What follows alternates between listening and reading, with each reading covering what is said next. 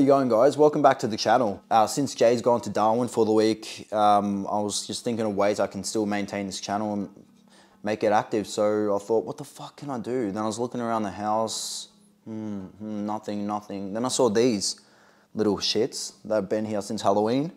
I'm like, it kind of looks like me and Jay. I'm the one on your left, obviously. So I'm like, why don't I try something new? I'm into photography.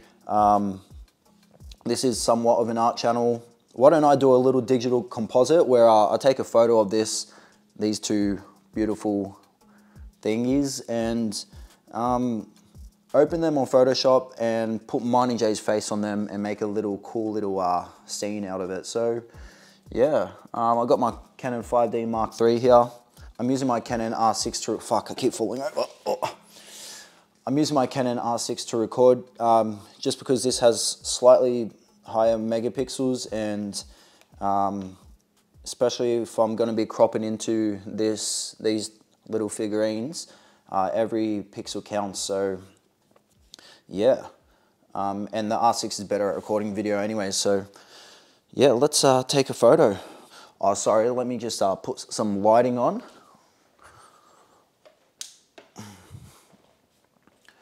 Now they are going to be backlit too. As you can see, there's light coming directly from behind them. I thought in post-production I can add some lights coming from behind them in the scene. So I want to make it look as natural as possible when I'm taking the photo. Also, I'm going to be playing with the white balance in camera. You can do that in post-production, but I prefer to limit post-production and do everything you can in camera to just get the best results. So yeah, let's take the photo.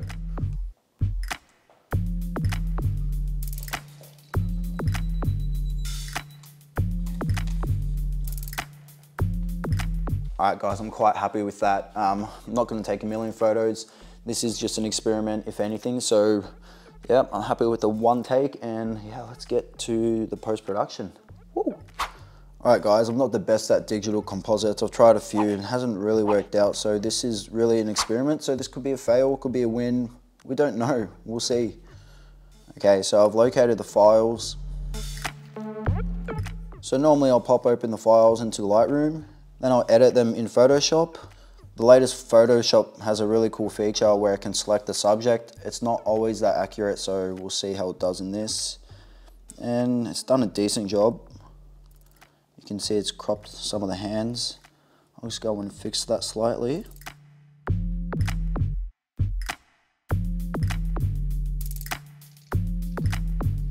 Alright, we'll go ahead and mask that out. Alright, we've got our little figurines now. Now I just have to find pictures of me and Jay so I can put our heads onto it. Okay, so I found our Halloween pictures. Jay does have face paint, but I reckon it'll kind of look cool on his figurine. Let's picture A.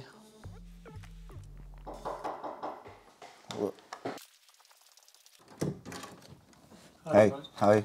You made an appointment for some fan seals? Fan seals? Yeah. Gina here? Oh yeah, my mum. 1 second, sorry. Mum? Did you made an appointment for fan seals? He's here. Yeah, sorry about that. You can start in my bathroom? Yeah. Alright, cool. Yeah, just make yourself I'll comfortable. have a look, see if we can Oh, no worries, yep. The old round ones, you know. Yeah.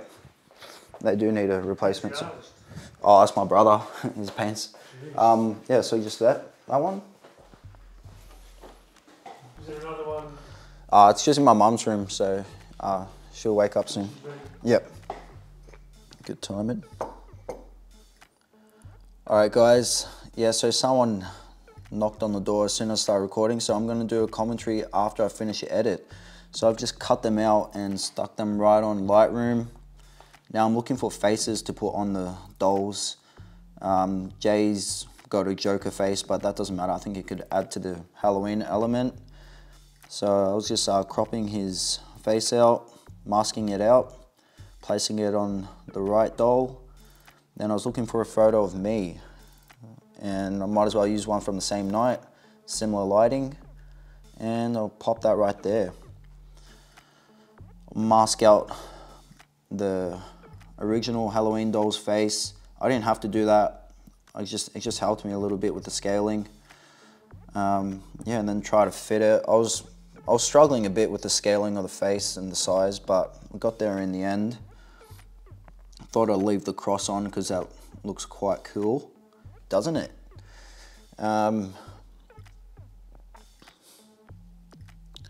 Yeah, so this is about 15 minutes in. I was still struggling with the scaling of the face.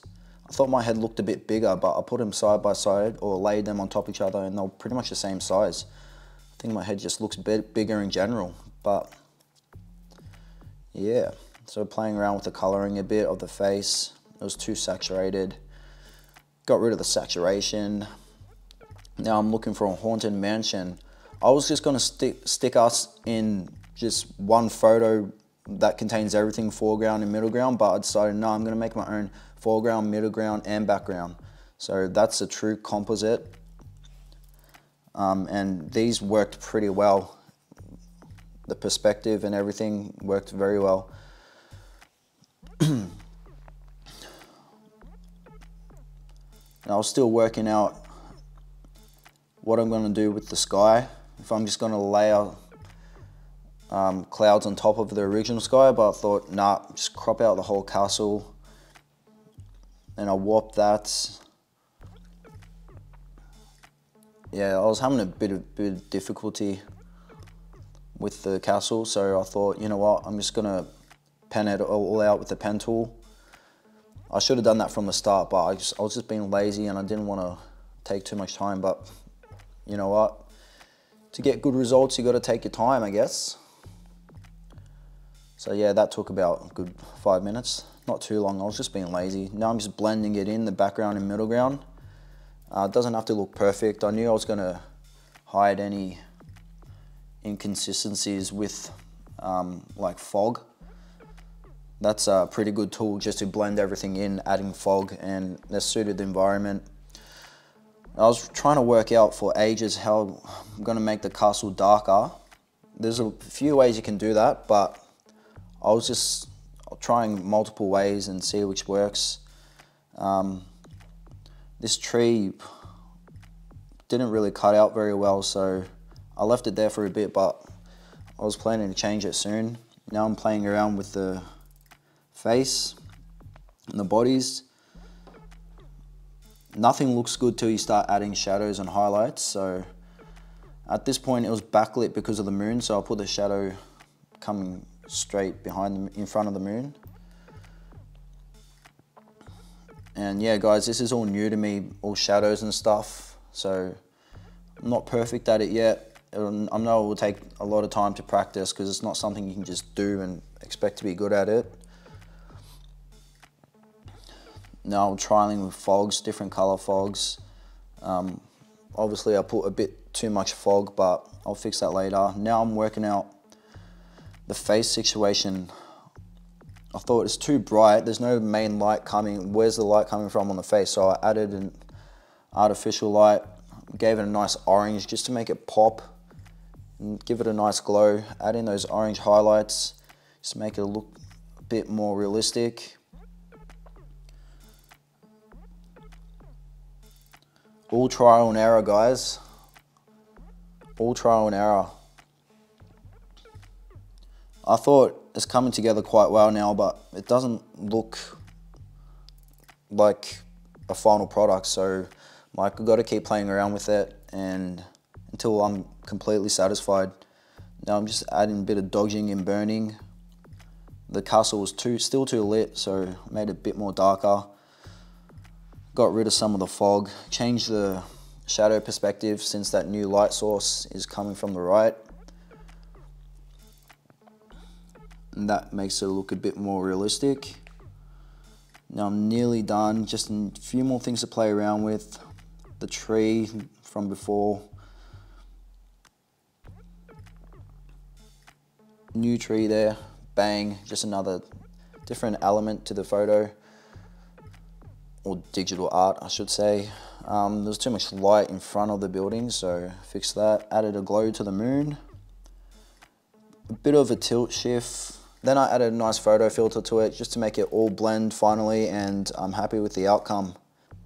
Alright guys, that took just under 2 hours. A few interruptions. I was going to commentate while I was editing, but as soon as I started pressing record, someone came to fix a ceiling fan, which is the first time in 10 years, so just my luck. Yeah, I'm quite happy with it, how it came out. I didn't know what to expect. This is probably my first digital composite I've done, so I'm quite happy with the results.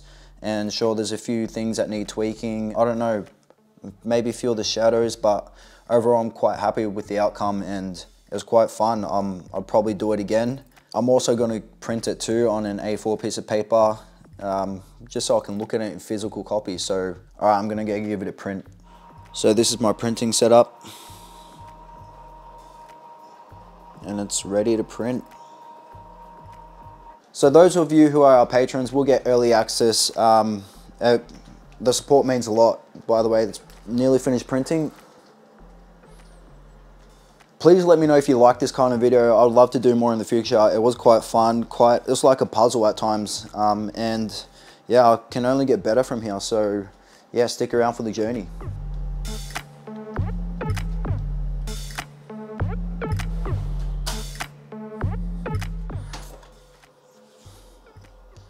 Alright, that looks pretty awesome, not gonna lie. It looks so cool when it's printed out. Now guys, printing out your artwork gives you a whole new level of appreciation for what you've done. And just seeing the physical copy is so different than seeing it on a screen, and you can really pick out things you like, don't like. And although ink is quite expensive, especially with our printer, I do recommend investing in it just to, yeah, as I said, give you another level of appreciation, and it just makes it that much more exciting. Just to hold it in your hands, something you've created out of nothing really, and now it's something. So yeah, give that a go. Okay guys, thanks to all our patrons. There's 22 of you beautiful, supportive people. It means the world to Jay and I, and it's super helpful. We're not making a lot with monetization at the moment. We're working on it, but the Patreon definitely helps us a lot and encourages us to keep going. You can buy our prints. You can actually buy this print. I'll put it on the store now. It's at www.alanjbrooks.com, and voila. Now Jay's in Darwin for the whole week, so I don't know if there's going to be a 20 video, so we'll definitely see you next week, and there will be more videos in between. Alright guys, laters. Hope you enjoyed. Woo.